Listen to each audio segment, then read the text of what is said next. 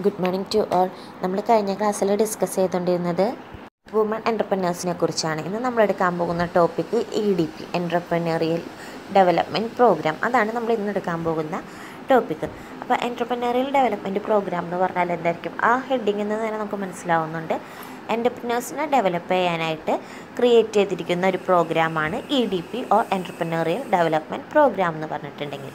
EDP define ചെയ്തിരിക്കുന്നത് എങ്ങനെയാണെന്ന് വെച്ചിട്ടുണ്ടെങ്കിൽ programme design to help A individual in strength his എൻ്റർപ്രനറിയൽ motive and acquiring skills and capabilities. അതായത് ഒരു ട്രെയിനിങ്ങോ അതേപോലെ തന്നെ എന്തെങ്കിലും പ്രോഗ്രാംസ് വഴി എൻ്റർപ്രനേഴ്സിൻ്റെ സ്കിൽസൊക്കെ ഡെവലപ്പ് ചെയ്യുക, അതിന് വേണ്ടിയിട്ട് വന്നിരിക്കുന്ന ഒരു പ്രോഗ്രാമാണ് EDP എന്ന് പറഞ്ഞിട്ടുണ്ടെങ്കിൽ. അപ്പോൾ EDP എന്ന് പറഞ്ഞിട്ടുണ്ടെങ്കിൽ it mean to develop എൻ്റർപ്രനറിയൽ abilities among the പീപ്പിൾസിൽ എൻ്റർപ്രനറിയൽ ability develop ചെയ്യുക എന്നുള്ളതാണ് ഈ EDP എന്നുള്ളത് കൊണ്ട് നമ്മൾ ഉദ്ദേശിക്കുന്നത്. അതർ വേർഡ്സിൽ നമ്മൾ പറയുകയാണെങ്കിൽ it refers to ഇൻകൾക്കേഷൻ development and polishing the എൻ്റർപ്രനറിയൽ skills in to A person needed to establish A successfully run his or her enterprise. അതായത് EDP എന്ന് പറഞ്ഞിട്ടുള്ളത് മെയിനായിട്ട് എസ്റ്റാബ്ലിഷ് ചെയ്തിരിക്കുന്നത് എന്തിനാണെന്ന് വെച്ചിട്ടുണ്ടെങ്കിൽ ഒരു പേഴ്സണ് അയാളുടെ എൻ്റർപ്രൈസസ് സക്സസ്ഫുള്ളി റൺ ചെയ്യാൻ വേണ്ടിയിട്ടാണ് EDP എന്നുള്ള പ്രോഗ്രാംസ് ഡെവലപ്പ് ചെയ്തിരിക്കുന്നത്. അപ്പോൾ ഇതാണ് EDPയുടെ മീനിങ് പറയുന്നത്. ഇപ്പോൾ EDP എന്ന് പറഞ്ഞിട്ടുണ്ടെങ്കിൽ നമുക്ക് പറയാം പീപ്പിൾസിൻ്റെ എൻ്റർപ്രനറിയൽ എബിലിറ്റീസ് ഡെവലപ്പ് ചെയ്യാനായിട്ട് ഇൻട്രൊഡ്യൂസ് ചെയ്തിരിക്കുന്ന ഒരു പ്രോഗ്രാമാണ് EDP എന്ന് പറഞ്ഞിട്ടുണ്ടെങ്കിൽ. നെക്സ്റ്റ് നമ്മൾ നോക്കാൻ പോകുന്നത് ഫേസസ് ഓഫ് EDP. അതായത് എൻ്റർപ്രനറിയൽ ഡെവലപ്മെൻറ്റിന് മെയിനായിട്ട് 3 ഫേസസ് ആണ് വരുന്നത്. അതെന്താണെന്നാണ് ഇനി നമ്മൾ നെക്സ്റ്റ് ഡിസ്കസ് ചെയ്യാൻ പോകുന്നത്. അപ്പോൾ ഫേസസ് ഓഫ് EDP നമ്മൾ മെയിനായിട്ട് 3 കാറ്റഗറീസ് ആണ് ചെയ്തിരിക്കുന്നത്. Pre training, training and post training. ഇതാണ് മെയിനായിട്ട് വരുന്ന 3 ഫേസസ്. പ്രീ ട്രെയിനിങ് എന്ന് പറഞ്ഞിട്ടുണ്ടെങ്കിൽ what type of skills person has before training. അതായത് ബിഫോർ ട്രെയിനിങ്ങിന് മുന്നേ ഒരു പേഴ്സൺ അല്ലെങ്കിൽ ഒരു എൻ്റർപ്രനേഴ്സിന് എന്തൊക്കെ സ്കിൽസാണ് ആ പേഴ്സൺ ഉള്ളതെന്നുള്ളത് ഐഡൻറ്റിഫൈ ചെയ്യാണ് പ്രീ ട്രെയിനിങ് വഴി ചെയ്യുന്നത്. അപ്പോൾ ഇതിൻ്റെ അകത്ത് ഇൻക്ലൂഡ് ചെയ്യുന്ന മെയിൻ ആക്ടിവിറ്റീസ് എന്താണെന്ന് പറഞ്ഞിട്ടുണ്ടെങ്കിൽ creation of infrastructure for training, preparation of training syllabus, arrangement for inauguration of the program, designing tool and techniques for selecting trainees, publicity campaign for the program and development of application form. ഇത്രയാണ് pre ട്രെയിനിങ്ങിൽ വരുന്നത്. ഇപ്പോൾ pre training എന്ന് പറഞ്ഞിട്ടുണ്ടെങ്കിൽ നമ്മൾ training provide ചെയ്യുന്നതിന് മുമ്പ് എന്തൊക്കെ types സ്കിൽസാണ് ആ പേഴ്സണുള്ളതെന്ന് ഐഡൻറ്റിഫൈ ചെയ്യാണ് ഈ ഫേസിൽ ചെയ്യുന്നത്. Second ഫേസാണ് training. ട്രെയിനിങ് എന്ന് പറഞ്ഞാൽ എന്താണ്? ആ പെർട്ടിക്കുലർ എംപ്ലോയീസിന് അല്ലെങ്കിൽ എൻ്റർപ്രനേഴ്സിന് ട്രെയിനിങ് പ്രൊവൈഡ് ചെയ്യുക, അവരുടെ സ്കിൽസും കാര്യങ്ങളൊക്കെ ഡെവലപ്പ് ചെയ്യാനായിട്ട്. അപ്പോൾ അതാണ് ട്രെയിനിങ് എന്ന് പറഞ്ഞിട്ടുണ്ടെങ്കിൽ. അപ്പോൾ ട്രെയിനിങ് എന്ന് പറഞ്ഞിട്ടുണ്ടെങ്കിൽ development and polish his skills to make him expert in A particular sector. അതായത് അവരുടെ പെർട്ടിക്കുലർ സെക്ടറിൽ, അതായത് അവരുടെ പെർട്ടിക്കുലർ ബിസിനസ് ഫേമിൽ എക്സ്പേർട്സ് ആവാനുള്ള എല്ലാ സ്കിൽസും ഡെവലപ്പ് ചെയ്തെടുക്കുക. അതേപോലെ അവർക്ക് ഓൾറെഡി ഉള്ള സ്കിൽസിനെ പോളിഷ് ചെയ്തെടുക്കുകയൊക്കെയാണ് ട്രെയിനിങ് ഫേസിൽ ചെയ്യുന്നത്. അതായത് ചെറിയ രീതിയിൽ ഒരു മോട്ടിവേഷൻ പ്രൊവൈഡ് ചെയ്യാണ് ട്രെയിനിങ്ങിൽ ചെയ്യുന്നത്. അപ്പോൾ ട്രെയിനിങ് എന്ന് പറഞ്ഞിട്ടുണ്ടെങ്കിൽ അവരുടെ പെർട്ടിക്കുലർ എൻ്റർപ്രൈസിൽ അവർക്ക് എക്സ്പേർട്ട് ആവാനുള്ള എല്ലാ കാര്യങ്ങളും ഡെവലപ്പ് ചെയ്ത് പോളിഷ് ചെയ്തൊക്കെ കൊടുക്കുകയാണ് ട്രെയിനിങ്ങിൽ ചെയ്യുന്നത്. നെക്സ്റ്റ് പറയുന്നതാണ് പോസ്റ്റ് ട്രെയിനിങ്. പോസ്റ്റ് ട്രെയിനിങ് എന്ന് പറഞ്ഞാൽ എന്തായിരിക്കും? What he's doing after training, evaluate the result of training and provide help. അതായത് നമ്മൾ ട്രെയിനിങ് കൊടുത്തതിന് ശേഷം അതിൻ്റെ റിസൾട്ട് എങ്ങനെയാണെന്നുള്ള ഇവാലുവേറ്റ് ചെയ്യുക. ഒരു ട്രെയിനിങ് നമുക്ക് കിട്ടി, അതിൽ നിന്ന് അവരെന്തോരം ഡെവലപ്പായി അല്ലെങ്കിൽ ഇമ്പ്രൂവ് ആയി എന്നുള്ളത് ചെക്ക് ചെയ്യാണ് പോസ്റ്റ് ട്രെയിനിങ്ങിൽ ചെയ്യുന്നത്. അപ്പോൾ ഇതിൻ്റെ അകത്ത് പറയുന്നത് what he doing after training, അയാൾക്ക് എന്താണ് ആഫ്റ്റർ ട്രെയിനിങ്ങിന് ശേഷം കിട്ടിയെന്നുള്ളത് ഇവാലുവേറ്റ് ചെയ്യും. അതേപോലെ തന്നെ എന്തെങ്കിലും ഹെൽപ്സോ കാര്യങ്ങളോ വേണമെന്നുണ്ടെങ്കിൽ അത് പ്രൊവൈഡ് ചെയ്യുകയാണ് ഈ ലാസ്റ്റ് സ്റ്റേജായ പോസ്റ്റ് ട്രെയിനിങ്ങിൽ പറയുന്നത്.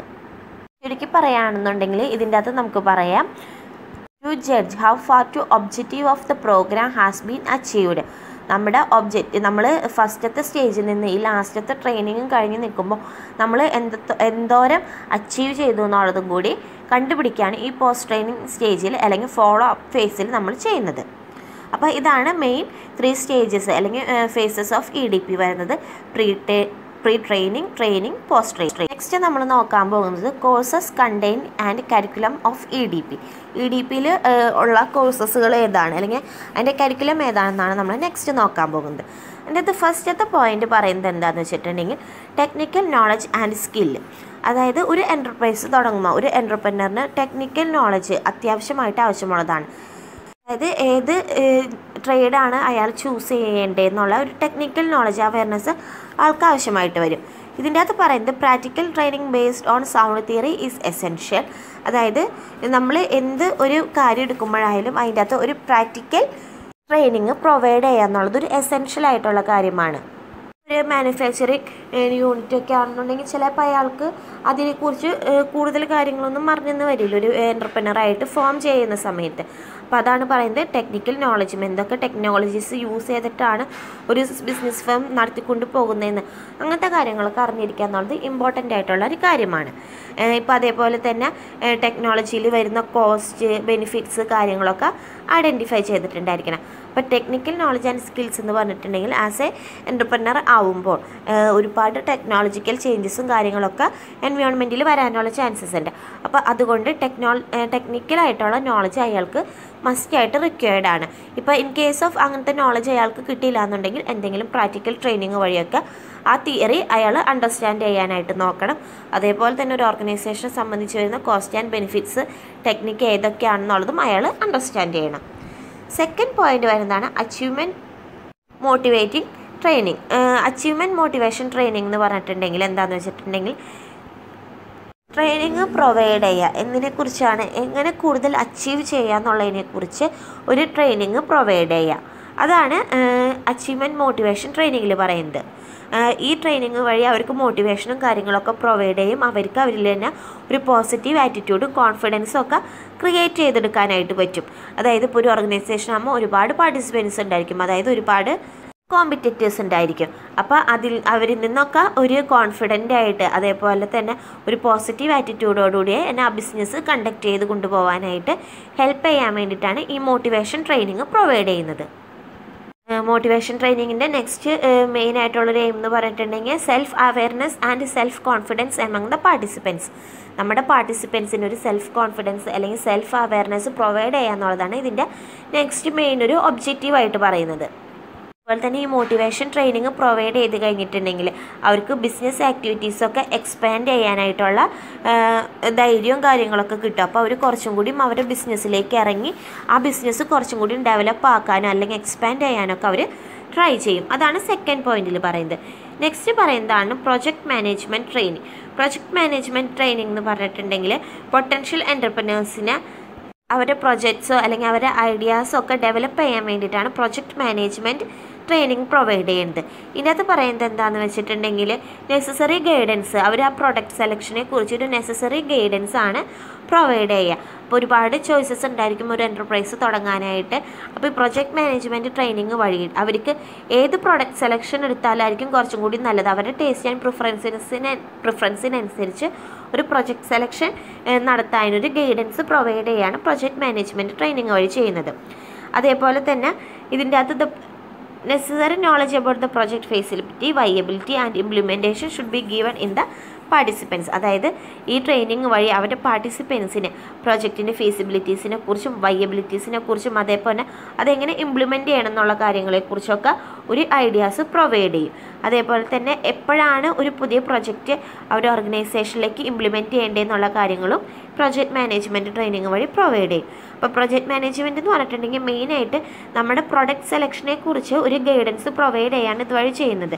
ഇതുവഴി നമുക്ക് ആ പ്രൊജക്റ്റിൻ്റെ ഫീസിബിലിറ്റിയും വയബിലിറ്റിയും ഇംപ്ലിമെൻറ്റേഷനും കാര്യങ്ങളൊക്കെ അറിയാനായിട്ട് പറ്റും. അതേപോലെ തന്നെ ഏത് ടൈമിലാണ് നമ്മളൊരു ന്യൂ പ്രോഡക്റ്റ് മാർക്കറ്റിലേക്ക് ലോഞ്ച് ചെയ്യുന്നത് അല്ലെങ്കിൽ ഇംപ്ലിമെൻറ്റ് ചെയ്യേണ്ടതെന്നുള്ള അവെയർനെസ് ഒക്കെ പ്രൊവൈഡ് ചെയ്യാനായിട്ട് ഈ പ്രൊജക്റ്റ് മാനേജ്മെൻറ്റ് ട്രെയിനിങ്ങിന് പറ്റും. നെക്സ്റ്റ് പറയുന്നതാണ് സപ്പോർട്ട് സിസ്റ്റം ആൻഡ് പ്രൊസീജിയർ. അതായത് സപ്പോർട്ട് സിസ്റ്റം ആൻഡ് പ്രൊസീജിയർ എന്ന് പറഞ്ഞിട്ടുണ്ടെങ്കിൽ ഒരു ന്യൂ വെഞ്ചർ ലോഞ്ച് ചെയ്യുമ്പോൾ ഒരു പുതിയ എൻ്റർപ്രനേഴ്സിന് ഒരു അസിസ്റ്റൻസ് അല്ലെങ്കിൽ സപ്പോർട്ട് പ്രൊവൈഡ് ചെയ്യാണ് ഈ സപ്പോർട്ട് സിസ്റ്റം ആൻഡ് പ്രൊസീജിയേഴ്സിൽ പറയുന്നത്. അതിപ്പോൾ ഏത് ടൈപ്സ് ഓഫ് ഇൻസ്റ്റിറ്റ്യൂഷൻ ആണെങ്കിലും ആ സപ്പോർട്ട് മാനേജ്മെൻറ്റ് പ്രൊവൈഡ് ചെയ്യാൻ പറ്റും. അതിപ്പോൾ ഒരു ബാങ്കിങ് ഓർഗനൈസേഷൻ ആവട്ടെ അല്ലെങ്കിൽ ഒരു ഇൻസ്റ്റിറ്റ്യൂഷൻ ആവട്ടെ അല്ലെങ്കിൽ ഒരു ഇൻഡസ്ട്രിയൽ സർവീസസ് ആവട്ടെ, അങ്ങനെ ഏതൊരു ഏജൻസീസ് ആണെന്നുണ്ടെങ്കിലോ അവർക്കൊരു സപ്പോർട്ട് കൊടുക്കുകയാണ്. എങ്ങനെയൊക്കെ അത് മാനേജ് ചെയ്യണം, അല്ലെങ്കിൽ അതെങ്ങനെ ലോഞ്ച് ചെയ്യേണ്ട ടൈമിൽ എന്തൊക്കെ അസിസ്റ്റൻസ് ആണ് വേണ്ടതെന്നൊക്കെ നോക്കിയിട്ട് ഒരു സപ്പോർട്ട് പ്രൊവൈഡ് ചെയ്യാണ് സപ്പോർട്ട് സിസ്റ്റം ആൻഡ് പ്രൊസീജിയറിൽ പറയുന്നത്.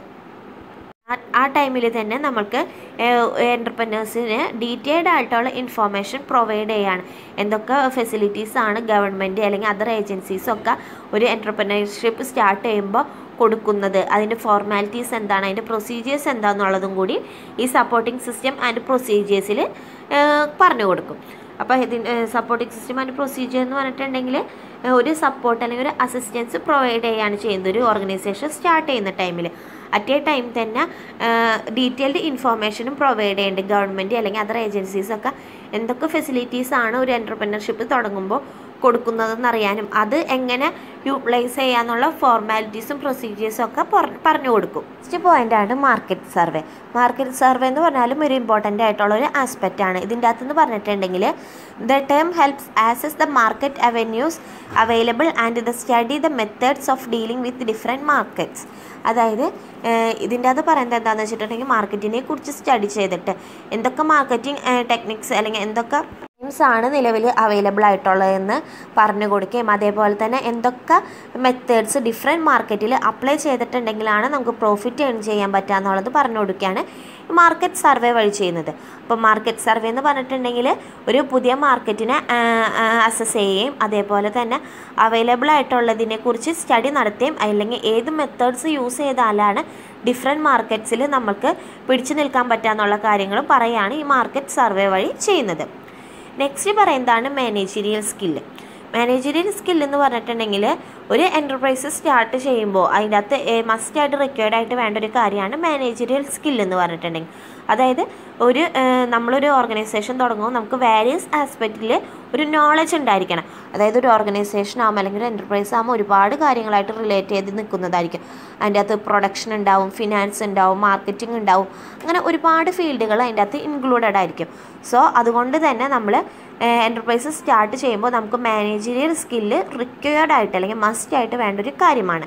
അപ്പോൾ അതാണ് പറയുന്നത് മാനേജീരിയൽ സ്കിൽ എന്ന് പറഞ്ഞിട്ടുണ്ടെങ്കിൽ ഒരു ബിസിനസ് എൻ്റർപ്രൈസ് സ്റ്റാർട്ട് ചെയ്യുമ്പോൾ മാനേജീരിയൽ സ്കില്ല് റിക്വയർഡ് ആയിട്ട് വേണം.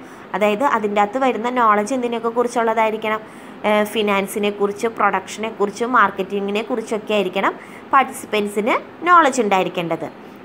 അതുപോലെ തന്നെ ഒരു സ്മോൾ സ്കെയിൽ എൻ്റർപ്രനർ ആണ് സ്റ്റാർട്ട് ചെയ്യണമെന്നുണ്ടെങ്കിൽ കുറച്ചും കൂടി നോളജ് അത്യാവശ്യമായിട്ട് വേണം. കാരണം അവർക്ക് അവിടെ ഒരു എക്സ്പെർട്സിനെയോ അല്ലെങ്കിൽ എംപ്ലോയീസിനെയൊക്കെ ജോയിൻ ചെയ്യിപ്പിക്കുക അല്ലെങ്കിൽ അവരിന്ന് ജോലിക്ക് വെക്കാനായിട്ടുള്ള ഫിനാൻഷ്യലി ഏബിൾ ആയിരിക്കില്ല അവർ. സോ അതുകൊണ്ട് തന്നെ ഒരു സ്മോൾ സ്കെയിൽ എൻ്റർപ്രൈസ് ആണെന്നുണ്ടെങ്കിൽ ഒരു എംപ്ലോയ്മെൻറ്റ് മാനേജ്മെൻറ്റ് എക്സ്പെർട്സിനൊന്നും അവർക്ക് അഫോർഡബിൾ ആയിരിക്കില്ല. സോ അതുകൊണ്ട് കുറച്ചും കൂടി നോളജ് റിക്വയർഡ് ആയിട്ട് വേണ്ട ഒരു ഫീൽഡാണ് സ്മോൾ സ്കെയിൽ എൻ്റർപ്രൈസ് എന്ന് പറഞ്ഞിട്ടുണ്ടെങ്കിൽ. നെക്സ്റ്റ് പറയുന്നതാണ് industrial visit or implant training. Industrial visit എന്ന് പറഞ്ഞാൽ എന്താണ്, ഒരേപോലെ ഓർഗനൈസേഷൻ കണ്ടക്ട് ചെയ്ത് പോകുമ്പോൾ ഒരു ഇൻഡസ്ട്രീനെ വിസിറ്റ് ചെയ്യുക, സെയിം ആസ് അങ്ങനത്തെ തന്നെയുള്ള ഒരു ഇൻഡസ്ട്രീനെ വിസിറ്റ് ചെയ്തിട്ട് അവിടെ എങ്ങനത്തെയൊക്കെ ടെക്നിക്സും കാര്യങ്ങളൊക്കെയാണ് ചൂസ് ചെയ്യണതെന്നൊക്കെ നോക്കി കണ്ട് പഠിച്ചിട്ട് അതിനനുസരിച്ച് നമ്മളും പ്രവർത്തിക്കുക. അതാണ് ഇൻഡസ്ട്രിയൽ വിസിറ്റ് എന്നുള്ളതുകൊണ്ട് ഉദ്ദേശിക്കുന്നത്. ഒരു ഐഡിയ കിട്ടാനായിട്ട് നമ്മൾ എങ്ങനെ സ്റ്റാർട്ട് ചെയ്യണം എന്നൊക്കെ ഉള്ളൊരു ഗുഡ് ഐഡിയ പ്രൊവൈഡ് ചെയ്യാനായിട്ടാണ് ഈ പ്രോസസ്സ് മെയിനായിട്ട് യൂസ് ചെയ്യുന്നത്.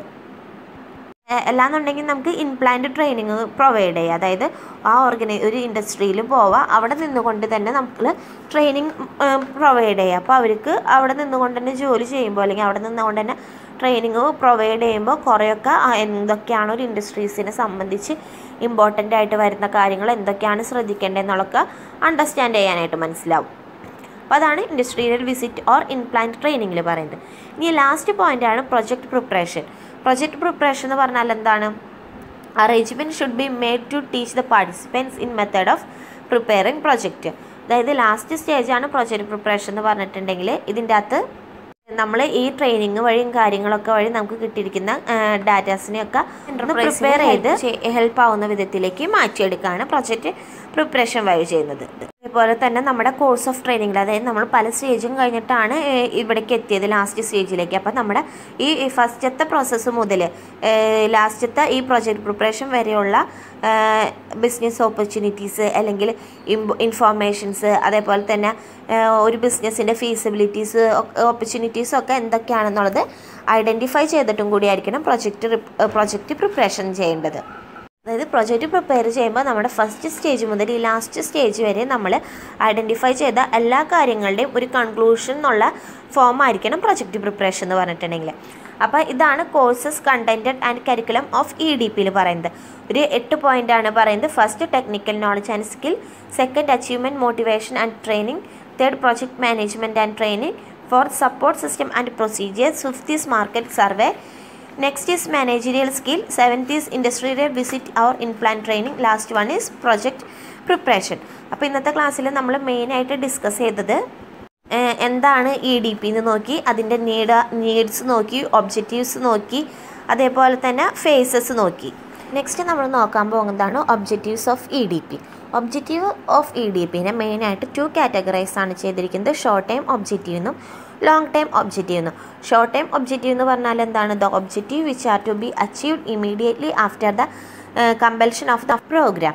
അതായത് നമ്മൾ ഒരു ബിസിനസ് സ്റ്റാർട്ടപ്പ് ചെയ്യുമ്പോൾ അത് എത്രയും പെട്ടെന്ന് നമ്മുടെ ഇമ്മീഡിയറ്റ് ആക്ഷൻ വഴി ആ പ്രോഗ്രാം കമ്പൽഷൻ ചെയ്ത് അല്ലെങ്കിൽ ഓർഗനൈസേഷനിലേക്ക് കൊണ്ടുവരുന്നതിനെ പറയുന്നതാണ് ഷോർട്ട് ടൈം ഒബ്ജക്റ്റീവ് എന്ന്. അതായത് എത്രയും പെട്ടെന്ന് തന്നെ നമ്മൾ ഐഡൻറ്റിഫൈ ചെയ്ത് അത് അത്രയും പെട്ടെന്ന് തന്നെ നമ്മുടെ ഓർഗനൈസേഷനിലേക്ക് ഇംപ്ലിമെൻറ്റ് ചെയ്യുന്നതിനെ പറയുന്നതാണ് ഷോർട്ട് ടൈം ഒബ്ജക്റ്റീവ് എന്ന്. അപ്പോൾ അതിൻ്റെ അകത്ത് വരുന്ന കുറച്ച് പോയിൻറ്റ്സ് എന്താണെന്ന് വെച്ചിട്ടുണ്ടെങ്കിൽ, to help the select the project or product. Second one പറയുന്നത് to help the formulate the project. Third is പറയുന്നത് make the participant understand the process and procedures. Fourth point is to know the influence of sources and supported need to launching an enterprise. Fifth point is to prepare the person mentally or entrepreneurial ventures. അപ്പോൾ ഇത്രയാണ് short ടൈമിൽ വരുന്നത്. നമ്മുടെ product select ചെയ്യാനായിട്ട് help ചെയ്യുക, പിന്നെ പ്രൊജക്റ്റിനെ formulate ചെയ്യുക, അതേപോലെ തന്നെ ഏതൊക്കെ procedure and process use ചെയ്തിട്ടാണെന്നോ understand ചെയ്യുക, അതേപോലെ തന്നെ എന്തൊക്കെ ഇൻഫ്ലുവൻസ് ചെയ്യുന്ന സോഴ്സസ് ഒക്കെ ഉണ്ടെന്ന് കണ്ടുപിടിക്കുക, അതേപോലെ തന്നെ ഒരു personally mentally for the എൻ്റർപ്രനറിയൽ വെഞ്ചേഴ്സിന് prepare ആക്കാം. നെക്സ്റ്റ് പറയുന്നതാണ് long time objectives. Long time objective എന്ന് പറഞ്ഞാൽ എന്താണ്? അത് ഇംപ്ലിമെൻറ്റ് ചെയ്തിട്ടും കുറേ നാളത്തേക്കും കൂടി നമ്മളത് ഫോളോ ചെയ്ത് പോവുക. സ്മൂത്ത് റണ്ണിങ്ങിന് വേണ്ടിയിട്ട് നമ്മളത് ഇംപ്ലിമെൻറ്റ് ചെയ്തിട്ടും കുറേ നാളുകൾക്ക് ശേഷം അത് ഫോളോ ചെയ്ത് പോകുന്നതാണ് ലോങ് ടൈം ഒബ്ജക്റ്റീവ് എന്ന് പറഞ്ഞിട്ടുണ്ടെങ്കിൽ. ഇതിനകത്ത് ഫസ്റ്റ് വൺ പറയുന്നത് to identify and training potential എൻ്റർപ്രനേഴ്സ്. ഉള്ള എൻ്റർപ്രനേഴ്സിന് ഒരു പൊട്ടൻഷ്യലായിട്ടുള്ള എൻ്റർപ്രനേഴ്സിനെ ഐഡൻറ്റിഫൈ ചെയ്യും, അവർക്ക് ട്രെയിനിങ് പ്രൊവൈഡ് ചെയ്യുക. നെക്സ്റ്റ് പറയുന്നത് to develop necessary knowledge and skills among the പാർട്ടിസിപ്പൻസിന് സ്കിൽസും അതേപോലെ തന്നെ നോളജൊക്കെ ഡെവലപ്പ് ചെയ്യാനായിട്ട് ഹെൽപ്പ് ചെയ്യുക. നെക്സ്റ്റ് പറയുന്നത് മാനേജറിയൽ അണ്ടർസ്റ്റാൻഡിങ്ങിന് മാനേജറിയൽ ഫങ്ഷൻസിനെ അണ്ടർസ്റ്റാൻഡ് ചെയ്യാനായിട്ട് ഹെൽപ്പ് ചെയ്യുക. പിന്നെ പറയുന്നത് small scale and medium scale industries develop ചെയ്യാനായിട്ട് ഹെൽപ്പ് ചെയ്യുക. പിന്നെ പറയുന്നത് എന്താണെന്ന് വെച്ചിട്ടുണ്ടെങ്കിൽ performance, small scale ഇൻഡസ്ട്രീസിൻ്റെ performance improve ചെയ്യാനായിട്ട് ഹെൽപ്പ് ചെയ്യുക. അതേപോലെ തന്നെ യൂത്തായിട്ടുള്ള പേഴ്സണിനെ എംപ്ലോയ്മെൻറ്റിലേക്ക് കടത്താനായിട്ട് എൻകറേജ് ചെയ്യുക. ഇതൊക്കെയാണ് ലോങ് ടൈം ഒബ്ജക്റ്റീവ്സിൽ വരുന്നത്. അപ്പോൾ ഇതാണ് ഒബ്ജക്റ്റീവ്സ് ഓഫ് EDPനെ 2 കാറ്റഗറൈസ് ആണ് ചെയ്തിരിക്കുന്നത്, short time and long time. അപ്പോൾ ബാക്കി നമുക്ക് നെക്സ്റ്റ് ക്ലാസ്സിലെടുക്കാം. Thank you.